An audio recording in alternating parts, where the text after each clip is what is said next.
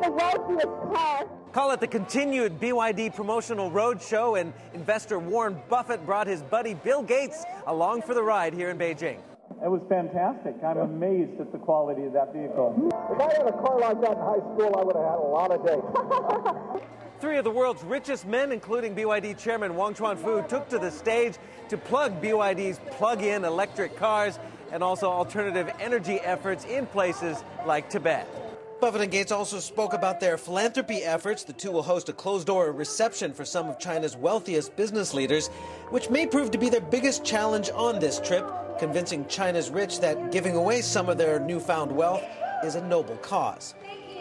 It's incredible that all over the world, great fortunes are being made, and it's great work that enables those. That work improves the world. But also then there's a chance to give back. Bill and I have been extraordinarily lucky.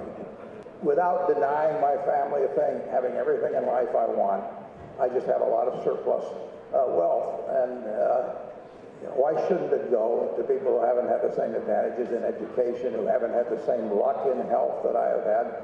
And the real question is how to do it most intelligently. It's no sacrifice on my part.